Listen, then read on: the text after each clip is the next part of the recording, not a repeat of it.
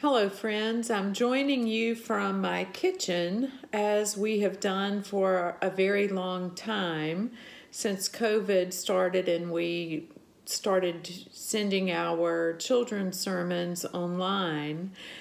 I'm back in here again today, but the topic that I want to talk to you about has to do a little bit with cooking, but a whole lot with the Bible.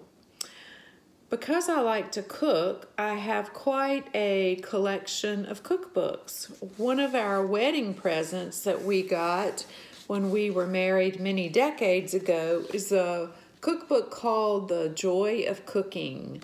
It has a lot of basic recipes for some of those beginning cooks, chefs that are in our world. And actually, I think this has been reprinted many times, but it is still something that I refer to from time to time.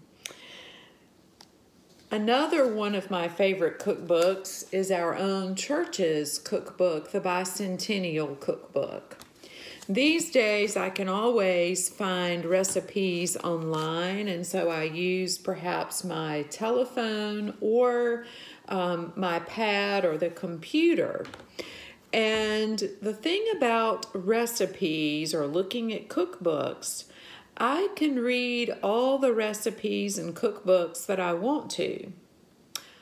But if I don't try to cook those recipes, it does me no good to read and read and read.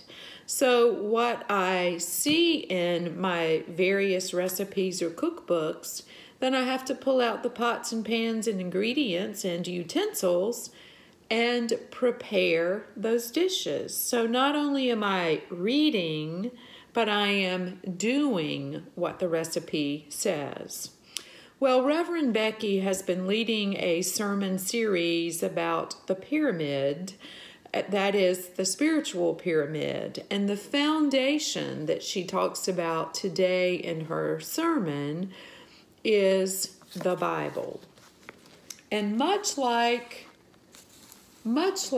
when I may read a lot of recipes, if I don't follow the directions in the cookbook or from the online recipe, my recipe is not going to work and it's not going to taste very good. Well, when we use the Bible and reading scripture as the foundation for our lives, then the Bible encourages us to practice, to do what it is that we are reading.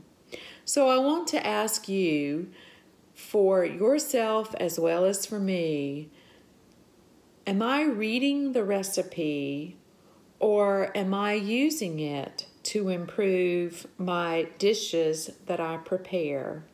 And by the same token, are you and am I taking what I read from the Bible and applying it for my daily living? God's Word is our instruction book on how to live Christian lives.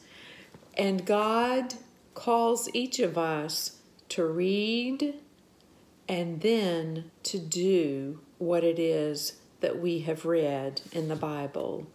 Love, forgiveness, peace, patience.